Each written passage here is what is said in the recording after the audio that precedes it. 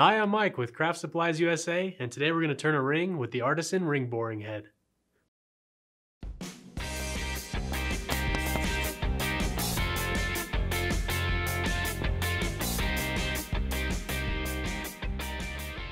Rings are fun to make, and they're a great way to use the small bits of highly figured wood that are too small for other projects. However, there's one part of ring turning that everybody seems to struggle with, and that's sizing the ring blank to fit the core.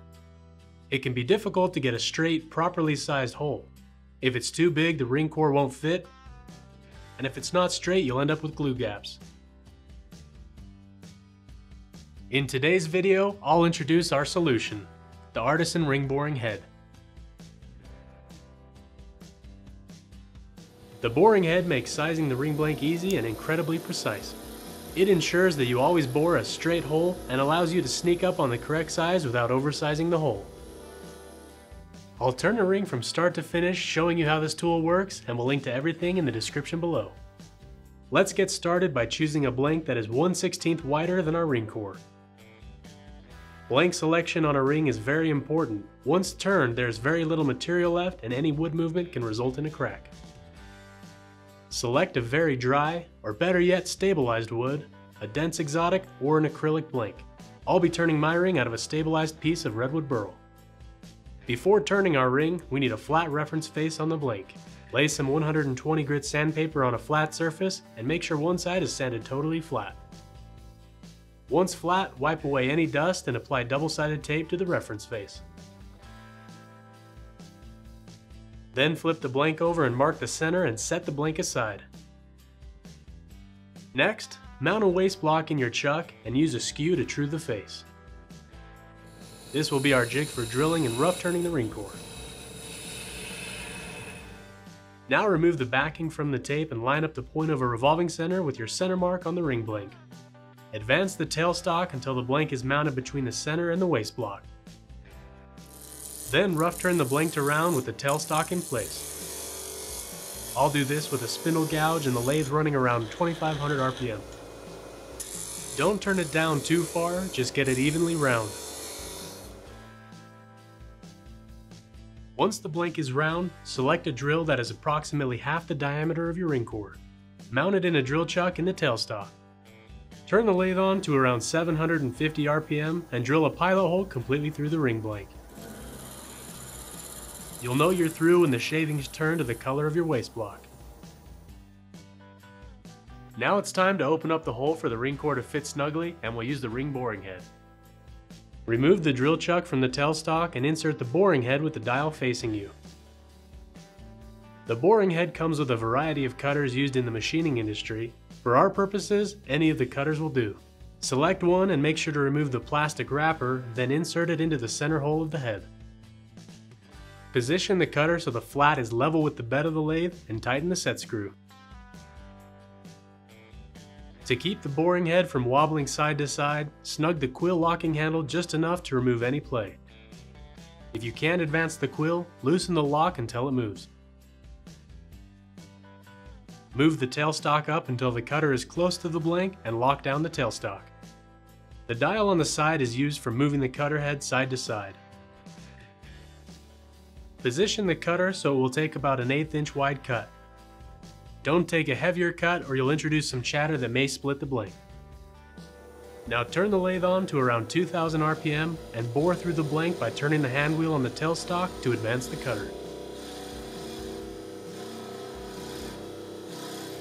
Stop advancing when you feel the cutter head hit the double-sided tape and back out the cutter head. Use the dial to move the cutter head another 1/8 inch and repeat the process.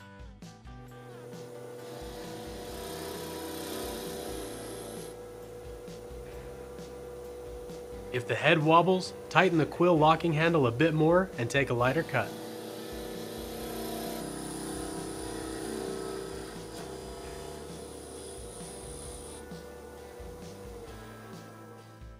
Stop the lathe and check your fit. This is where the ring boring head really comes in handy. First, it guarantees a perfectly straight cut. Second, the boring head allows you to sneak up on the fit with extreme precision.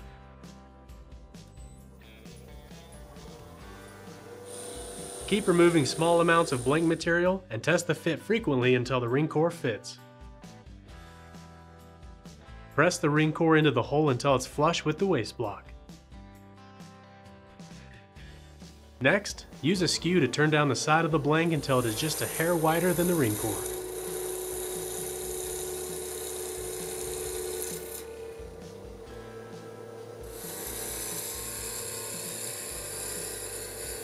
If you accidentally scratch the side of the ring core, you can usually buff it out with the white diamond compound on a buffing wheel.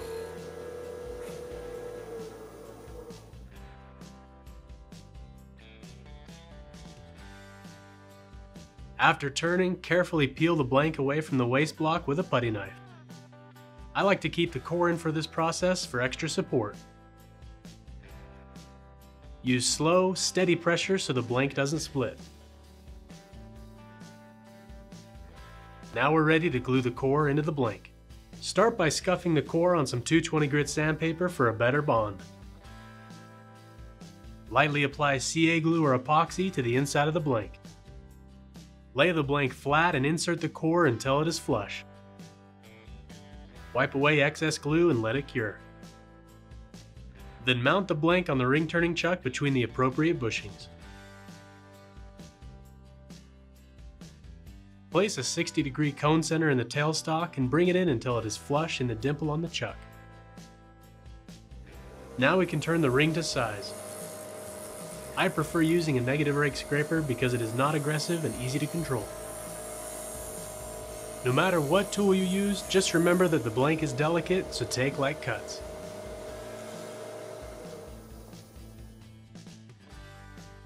Once it's turned to shape, sand the blank through at least 400 grit.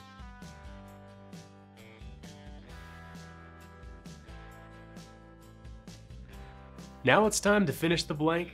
I'll be using a CA finish and I'll be covering the basics here, but if you want a more in-depth video, check the description below. With the lathe running at around 200 RPM, drip some thin CA on a piece of paper towel and smooth it out, then spray with activator. Repeat this process and apply 8 to 10 coats.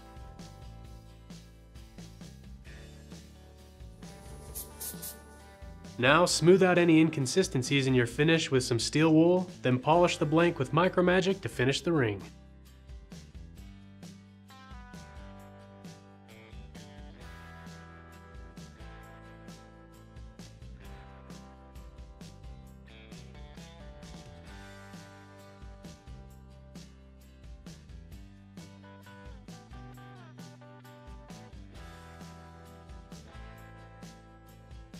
With the Artisan Ring Boring Head, you can easily get the perfect ring every time.